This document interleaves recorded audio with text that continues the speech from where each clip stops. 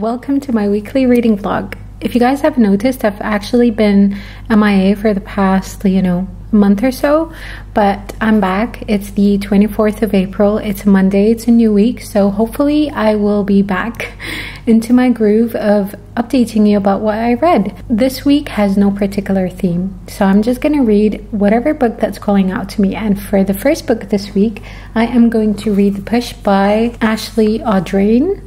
I don't know if that's how you pronounce her last name, but yeah, if you guys do not know, this book came out in 2021, and when it first came out, it was loved by a lot of people, and I am finally going to pick this up for myself. So this book is about a couple, Blythe and Fox, who adopt a girl called Violet. And as time went by, Blythe noticed that there is no mother-daughter connection with Violet, and not just that, she notices something different about Violet. She's acting pretty weird, and she's sharing her concerns. Blythe is sharing her concerns with Fox, telling him that something's wrong with Violet. He would, just tell her that she's imagining things and that it's all in her head. From all of that dismissal, she started actually questioning her sanity. So this is more of a psychological thriller, and I'm quite excited about this book. In this book as well, Blythe gives birth to a boy, and in here it's a totally different experience. She's definitely having that pure connection of a mother and child. Other than that, I don't know what's going to happen, but it says that something drastic happened, or some big change that happened. Maybe it is the birth of the son. I am not sure. I'm actually excited to read this and find out for myself. So hopefully I'll update you as soon as I get into it. I was trying to look for an audiobook for this. I couldn't find it, so I'm just going to read it physically. Unfortunately, I haven't done that in a while, so let's see how things are going, if I'll be able to actually read it quickly. So I'm hoping the writing in this is actually very smooth and reads quickly. Let's see. We'll find out. Hey guys, so I'm only 9% in, but I just wanted to pop by here to say that I don't think Violet is adopted. I know I said at the beginning that she might be adopted. I think she's actually their daughter. I'm not very sure, but it kind of reads that way. I know it's too early for me to say, but then I'll update you more. So far I'm enjoying the writing. It is told in a format where Blythe is writing a letter to her husband and sharing her side of the story. And in the beginning, it kind of shows that they're no longer together and that he has a new wife. But we'll see. So far, I'm enjoying it. It's easy to read. I don't need the audiobook, thank God. So let's continue and I'll update you more. Hey guys, so I just got done from the gym and we're gonna go to the store and buy TV for the bedroom, that we have at my in-laws, just so we can watch TV.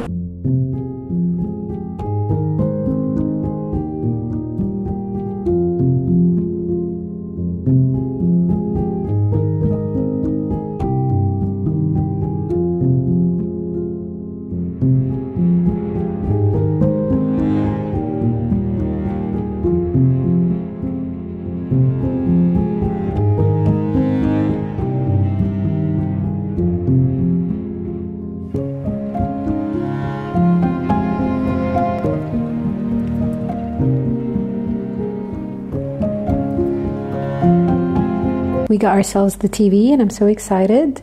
For now, I'm just going to watch tonight and just relax. I got 19% of the push, and so far I am really enjoying it. It's reading like a 5 stars book, and I can't wait to share more of what I think about the book.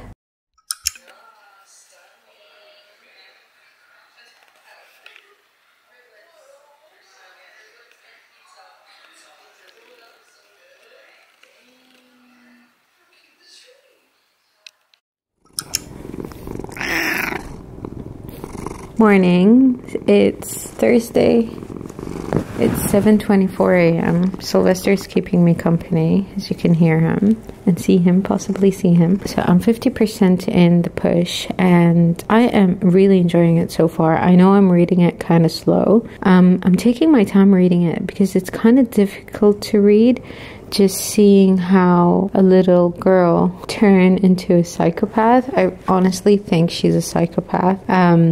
So like we predicted, Violet is actually their daughter. She wasn't adopted or anything, but I can definitely see the tension between her relationship with her mother. And from that, you can actually see that Blythe herself had a difficult relationship with her mother, and her mother in turn as well had a difficult relationship with her mother, so Blythe's grandmother. Anyways, it's kind of confusing. So basically what happened is this storyline is told from Blythe's perspective to her husband, as well as like the past of Blythe's mother. So you can definitely see what's truly happening to the women in this family. It's kind of messed up and crazy. So what actually happened in the story is when Blythe was pregnant with Violet, she really had a very difficult time being pregnant. At the same time, the childbirth was very difficult and painful. So anyways, as soon as Violet was born, she was never close with her mother. I mean, Blythe tried her best to be very close with her daughter, tried to be the mother that Violet might need, gives her hugs, kisses, tries to be a good mother, but then Violet was very difficult. She cries all the time. She was violent as a baby, and she was violent as a toddler. And then Blythe gave birth to the second baby, Sam. And you can see Violet being a good sister, but then she does have those psychopathic tendencies. And for me, when I was reading, I was actually scared for Sam's life. I am 50% in. I'm not sure what's going to happen, but I truly feel that Violet is going to hurt Sam. And that's kind of sad. Like, I don't think I can read that. But, you know, I'm just going to continue reading. Hopefully nothing happens to Sam. And yeah, it's just like a very difficult story to read. It's beautifully written. I mean, I am really enjoying my time reading this, but it is difficult to, you know, swallow. Anyways, I am gonna get ready for work right now and then continue reading it hopefully after work. Sylvester, I actually tried to wake up early this morning. I put the alarm on for 4:30 and then I woke up at 6:30. I just couldn't get up, and as soon as I got up, I just was on my phone for a while, and then I continued reading a little bit, and now I'm filming this, and now it is 7:30. I have to get ready for work, and so I'm going to continue reading after work. So yeah, Sylvester and I are saying have a good day.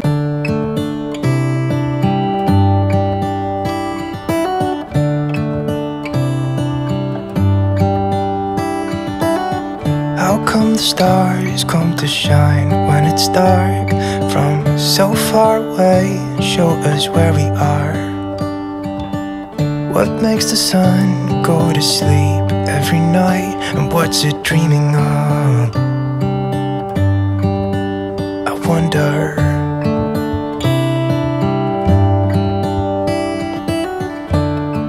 Hey guys, I know it's dark in here, but I actually only have 10 minutes before I go upstairs to the gym. But I just wanted to let you know that I am 70% in the push, and I have to tell you, it's crazy. It's a crazy ride. A lot of things are happening to Blythe. Her husband is so annoying. I can't stand him. He is such a prick. He does not believe anything Blythe says. He's not supportive. He always assumes that everything is her fault. He would always say that she's imagining things, that everything is in her head, which kind of is annoying, that there is no support system. And every time like she would suggest couple therapy or wanted to go to, you know, just therapy in general, he would always say, oh, just go by yourself, you have the issue, I have nothing. So that was kind of annoying. Like, what type of a husband that's not very supportive? I mean, I am enjoying the book so much, and I can see definitely Blythe's transformation from trying so hard to be a mother to not caring at all, just because of something that happened in the book. And that thing that happened is just so sad, and I had to put the book down for a while just because I couldn't stomach what was happening. So that's why it kind of took me a while to just get through this book, and hopefully I'll be done with it by tonight, because I'm just excited to see what happens, or I'm just eager to find out what's going to happen, if people are going to find out the truth or not. I highly recommend this book. I mean, I'm not done with it yet, but it's definitely a 5 stars read. It is a bit, it does have trigger warnings, like I won't mention them, but try to research what those trigger warnings are, just because I don't want to spoil the book. But oh my god, it is beautiful. It's sad. I mean, that book just like is packed with emotional, is it distress? Emotional anxiety, distress, sadness, a little bit of happiness. But yeah, definitely enjoying the read. But I am gonna head up at the gym right now, and then I'll update you guys later. So I finally finished the push, and I definitely give this 5 stars. It's amazing. It has a lot of emotions, a lot of heartache, and I definitely think it's worth to read. But you know, I have to tell you that it has a lot of trigger warnings, so you better search about it. But Blythe, I mean, she went through a lot of crap, just from having a daughter that's a psychopath, maybe a psychopath, so you gotta find out by yourself. But yes, her husband is a prick, like I said earlier, so he is definitely not supportive. I feel like he was self-centered, like all he thought about himself, and all he wanted was a perfect life, you know, a perfect wife, perfect family. And I think he had that fantasy in his head that he kind of pushed onto Blythe, and Blythe just wanted to be this perfect wife for him and a perfect mother. And when things didn't turn out as he had expected, he actually blamed everything on his wife, and he wasn't supportive at all. And that's the thing about this book that actually put me off. Like, he was such a nasty person, and I truly believe that if Blythe or even Violet had a good support system, like Blythe really wanted to help her daughter initially by maybe taking her into, like, to see someone, but because Fox was living in that fantasy of like a perfect family, he couldn't believe that his daughter is different, or his daughter is not acting the way she should be. So that's why I truly believe if things were tackled at the beginning, a lot of things in this book won't happen. I know that this is a book and it should, you know, have a lot of twists and turns and a lot of, like, you know, very dangerous things, but I think the push is really teaching us to look out for early signs and to try and get help as soon as possible before things turn really drastic. So I think this book is really beautiful, and I loved everything about it. I just loved Ashley's writing. It was gripping and very difficult to read most of the time. You know what I mean? Like, every time I put it down, I really want to pick it up and read. But then as soon as I read like a couple of pages, I get like this deep, you know, this deep sad feeling for Blythe and for what's happening to her. What's really important in this book is the relationship of mothers and their daughters.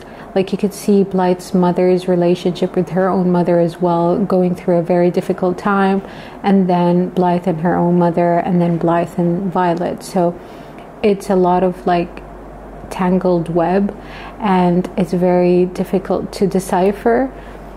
But yeah, I truly love this book, and I highly recommend it. It does need a person who has a very strong stomach. It's not graphic, but the feelings that are in this book are very, very strong, and I highly recommend this book so much. Anyways, for now I'm not gonna read anything. I'm gonna watch a movie, and then maybe I'll think about the next book that I'm gonna pick up. For now I have nothing on mind to read. Nothing is calling out to me. So once I get something that's calling out to me, I'm going to update you about like the book that I'm going to read next. But yeah, so far it is such an enjoyable read. Yeah, anyways, I'm going to update you. But you know, for this weekend, I'm actually going to go to the beach house, so my husband's family's beach house. So I'm just waiting for him. Unfortunately, he has to go to work today because he had a day off yesterday. So I'm waiting for him to get off work, and then we're gonna head to the beach house. But for now, I ordered some lunch. I ordered some sushi because his work is very close to this house. So he's gonna come here for lunch, and then we're gonna have sushi. And after that, you know, in the afternoon, we're gonna go to the beach house. We got sushi from Manzo. We're gonna have lunch. I'm waiting for my husband to come back home. And let me set you up somewhere so I can show you what we got.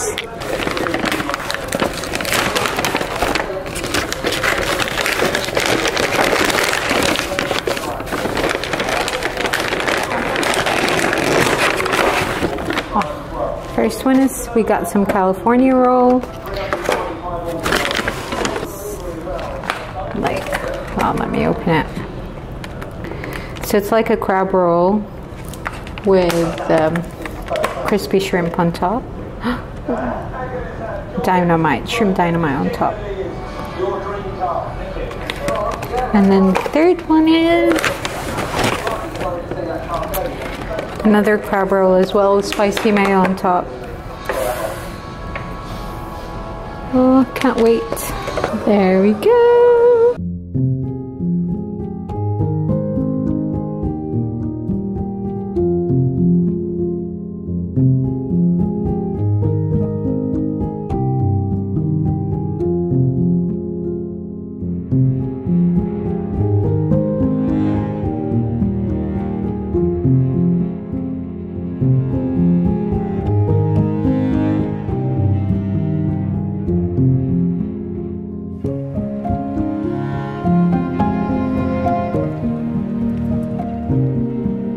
Find a drink. I don't usually drink soft drinks, but I think I'm craving like Diet Coke or something.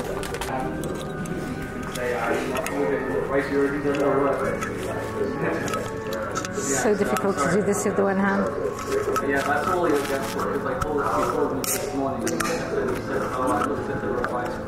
Success.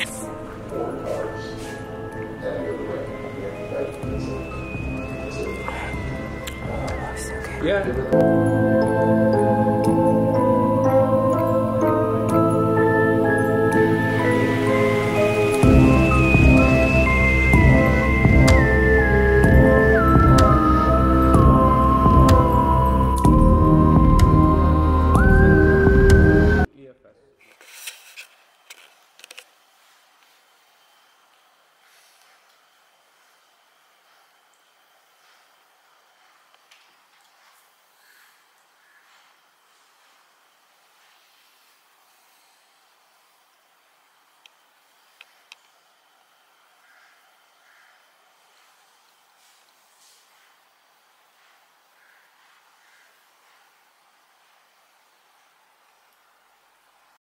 See,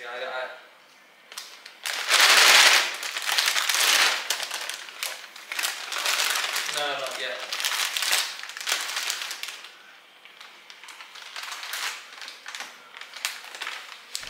Anyways, hey everyone, it is 5:44 p.m. We're on our way to the beach house and we just stopped by Spinneys to get some, some snacks and burger buns, and we're on our way. It takes us 2.5 hours actually to drive there.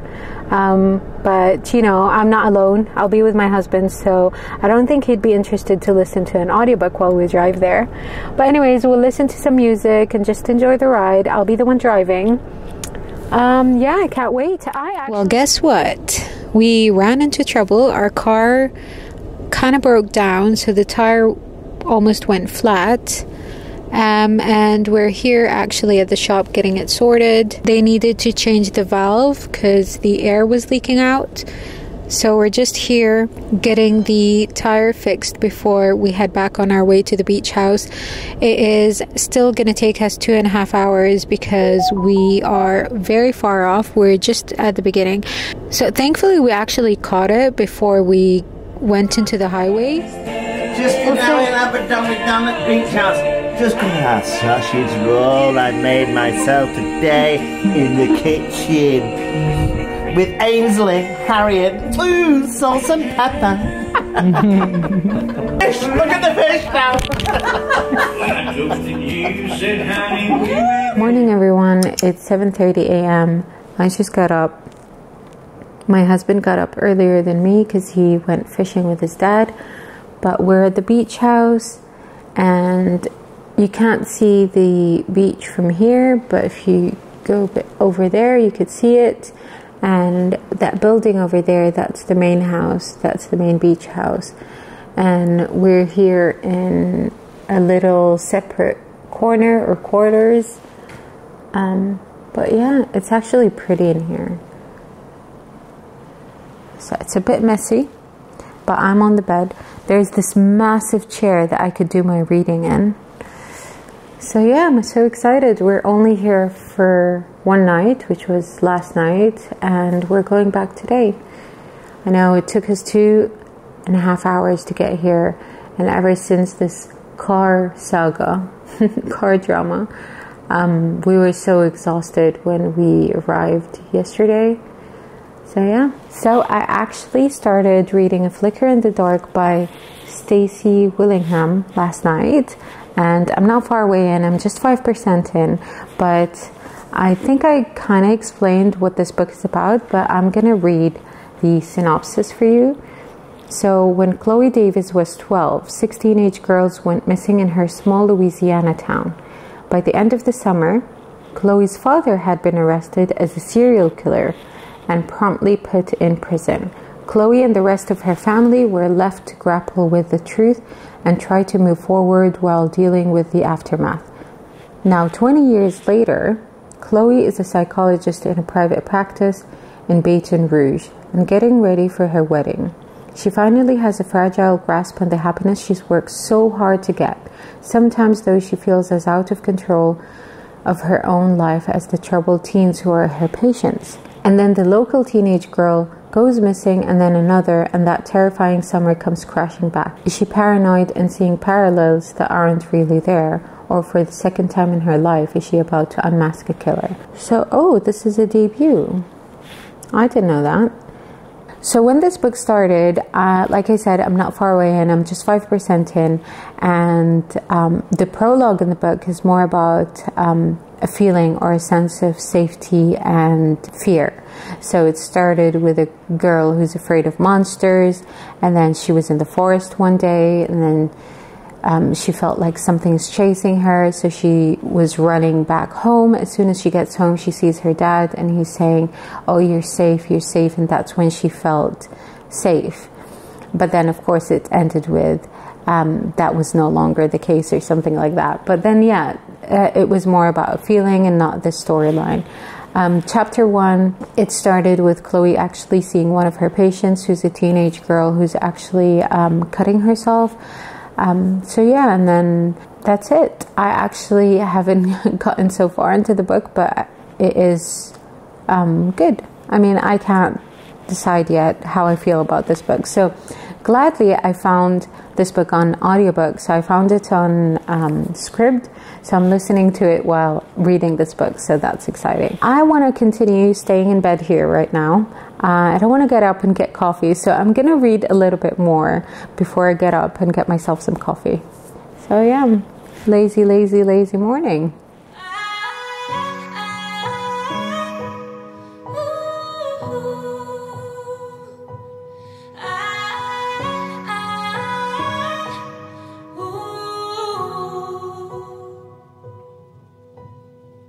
Said you needed a break and left with no heads up.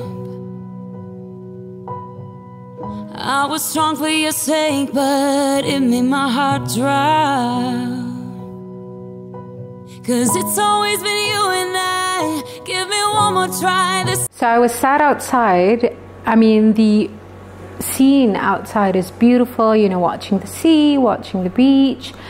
But then, oh my God, it's too hot outside. I just couldn't bear sitting there for too long. So I decided to just come in. I'm gonna continue reading here. And then once I'm ready to go in for a swim, then I'll go back outside. I mean, for now, let me just stay inside with, you know, the AC and just chillaxing over here.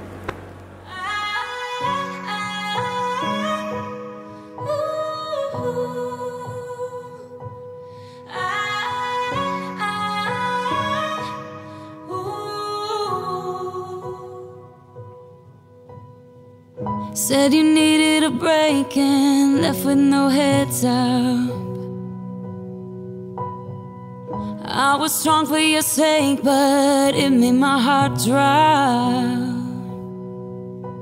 'cause it's always been you and I. Give me one more try, this is messing with my mind. Not gonna lie, but I'll give you the space so you can figure this out. I've been losing sleep and it won't. Hey guys, so I just wanted to update you that I am 37% into the book, A Flicker in the Dark, and so far I'm enjoying it okay. It feels a bit like a very typical thriller book. Like I've read a lot with the same, you know, synopsis, same trope kind of thing, you know, a father being a serial killer, and then murders started to happen in the future, which are similar to the father, and then, you know, a copycat in. So I've read a lot of these type of books. I'm not sure if I'm going to enjoy this so much, but so far it's reading good. It does have a high rating on Goodreads, so I am having high hopes really to actually see what happens. But so far, yeah, Chloe is trying to run away from the whole, like from her past, let's say for example, and then she started her own practice into psychology, and then she has a new life, she has a fiance, she's planning for her wedding. And then all of a sudden, girls started disappearing from her area. And those disappearances are exactly, I mean, they appear to be like the disappearances that happened when she was younger, when she was 12 years old. And it was very similar to her father's type of killing. Anyways, I've read a lot of books similar to this, so I'm hoping this would be different. But then we'll see, you know, we'll update you once I get more into the book, so we'll see. Man, I'm so tired. So I drove back from the beach house to my in-laws and then drove by my in-laws to this house. So kind of like a total of 4 hours driving. But then the good thing about it is I finished reading A Flicker in the Dark and I give it 3 stars. So I have to tell you, it really felt like I was reading a very typical thriller book. Like I felt like I read this already, but then I didn't because I read so many like it. It was very predictable, forgettable. The characters are annoying. The main character is annoying. You know, when they're unreliable, they're, you know, drinking alcohol or taking a lot of pills, and then they aren't sure about the things that they saw. And you know, it's very common, and I don't like that trope anymore in books. I used to like them so much, but then as soon as I was reading this, I felt like I just couldn't connect with it, just because it felt like okay. It wasn't amazing. Like I liked it, but I didn't love it. So yeah, I was able to predict who the killer was from the beginning. And I feel that this book is very forgettable. Like I'm gonna forget about it 3 weeks later. Don't know what the big hype was about. I'm sure a lot of people would like this book, but for me personally, I did not love it. But I enjoyed it okay. Anyways, it's 11 p.m. and I would like to say goodnight. And I would end the vlog here, and I would like to thank you all for watching. Please subscribe to my channel and like this video if you really like it. Thank you all. Bye-bye.